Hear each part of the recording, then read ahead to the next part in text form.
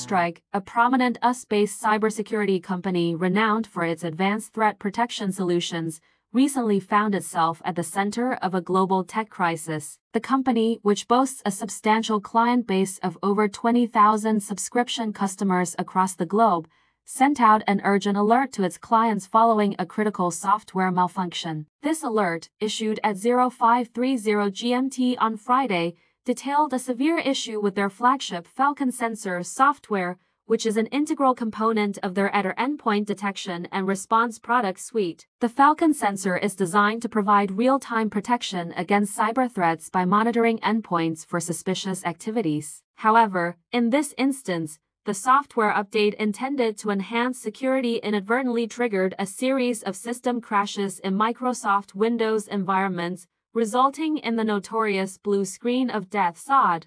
This phenomenon, often feared by users due to its association with system instability and data loss, was now being experienced by a vast number of CrowdStrike's clients. The cause of the issue was quickly identified as a software update gone awry. Omar Grossman, the Chief Information Officer at CyberArk, a fellow cybersecurity firm specializing in identity security, described the situation as causing dramatic damage to business processes at the global level. The complexity of the problem was compounded by the fact that the affected endpoints could not be updated remotely, necessitating a manual resolution process for each individual machine. This manual intervention was expected to be a lengthy process, potentially taking days to fully rectify. The impact of the outage was far-reaching, affecting numerous sectors and organizations in various countries. Among those hit hardest were Spanish airports, several major US airlines, including American, Delta, United,